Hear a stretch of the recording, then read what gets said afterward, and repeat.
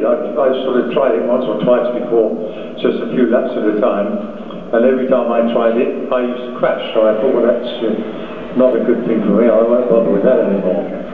But today we were told we were going to race whatever came along, and I discovered it was rather like it was the same sort of reaction and the same sort of attitude and the same sort of discipline as driving a real car.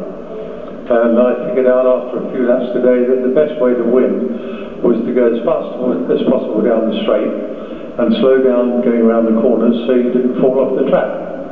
And believe it or not, this was exactly the same sort of philosophy that I used to use, particularly in driving at Le Mans.